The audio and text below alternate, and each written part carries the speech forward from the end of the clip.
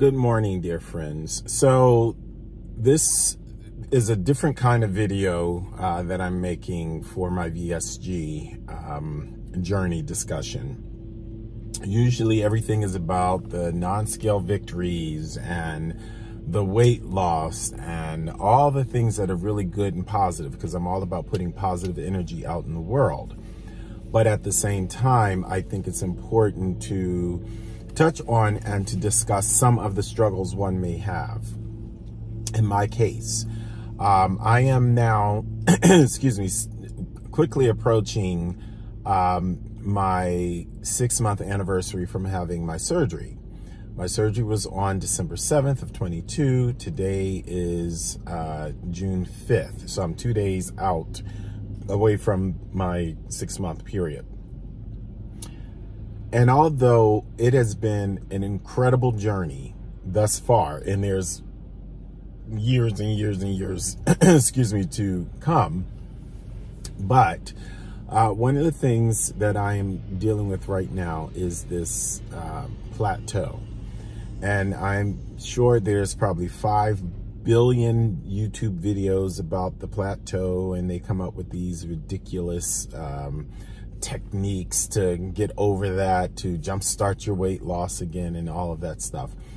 I'm just talking about the emotional part of this process, because I know what is happening to my body. My body is trying to catch up to a healthy weight process. I was losing weight fairly rapidly early on. And now I seem to be in this stall. It's been this way for several weeks. I'll go up a pound or 2 and then drop down a pound or 3. And then, you know, so I'm always within a 3-pound radius of where I was. And water weight obviously has a big part to do with that. The diet, the exercise, the intensity of the exercise, the consistency of the exercise, all these things I'm fully aware of. And these are things that I struggle with being honest with myself and really forcing myself to stay focused. I am human, as are all of you that are watching this if you're going through the same process. So we all have these struggles. The one thing that continuously inspired me is not looking at other people and seeing their weight loss and comparing theirs to mine, because that would just, you know, derail me. Instead, looking at those non-scale victories, as I indicated before, realizing my body is changing and I am doing what I'm supposed to do. But there are things that I need to do more. And one of those things that I need to do more is being vigilant about my logging.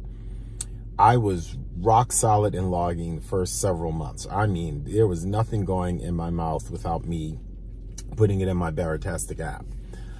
And as I got to months 5 and 6, it started to wane. It was like I wasn't vlogging as much, or not vlogging, jotting down what I was eating in my app consistently. I would do it here or there.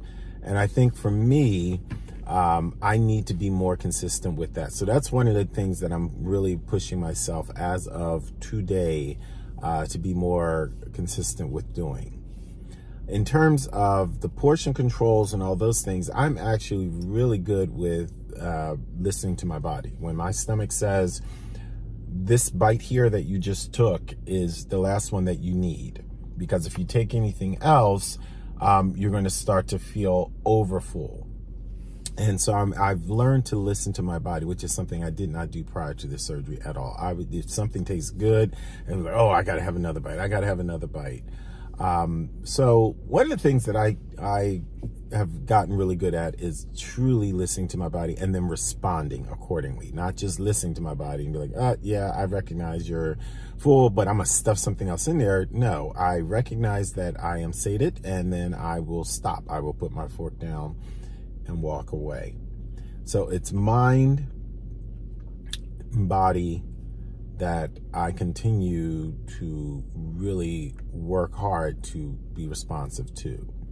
But that feeling of but I'm not losing the pounds off the scale. And then I started asking myself questions. Okay, what are you doing to be successful in this process? What are you not doing that can make you even more successful in this process? And that's the harder question, because then I have to really look at myself and say, I know what I tell people and I know what I tell myself, but what is the truth of all of that? Am I really doing everything I need to do?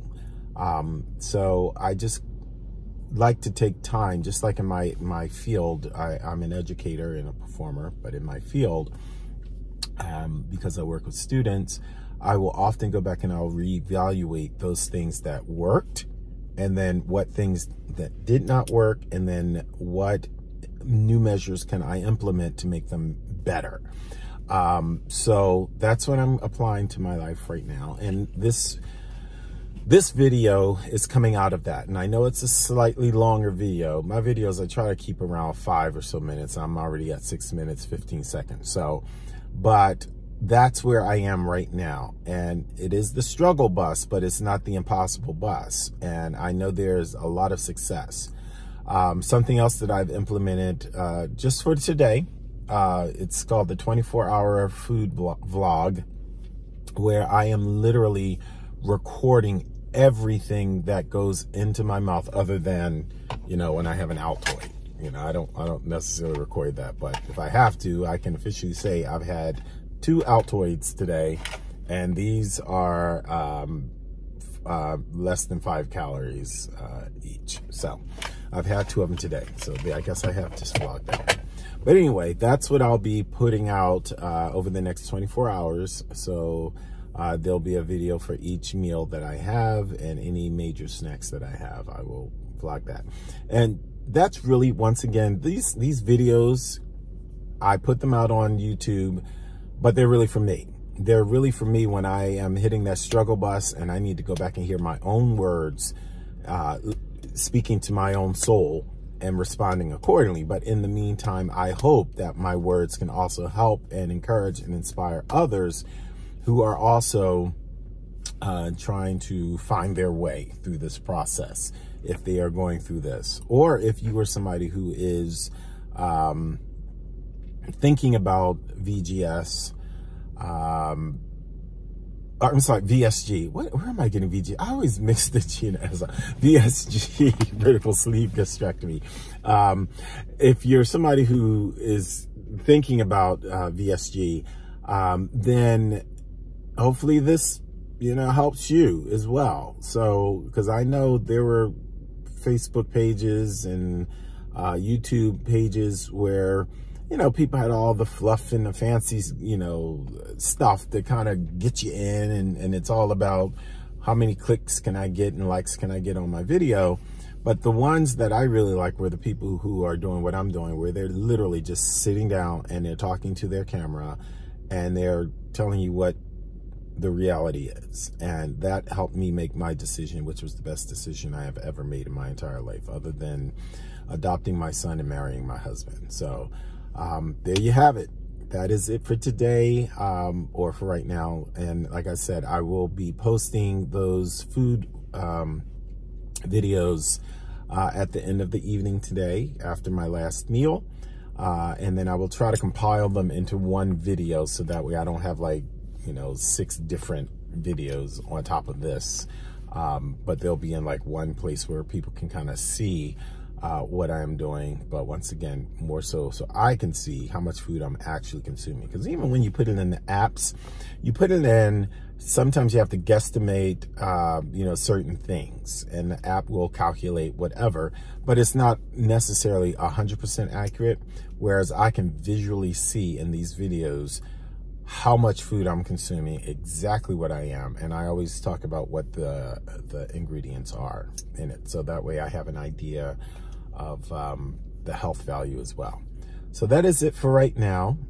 Just wanted to share that with you. Thank you for, if you've lasted this long, thank you for listening. And I hope you have a fantastic and blessed day. Take care. Bye-bye.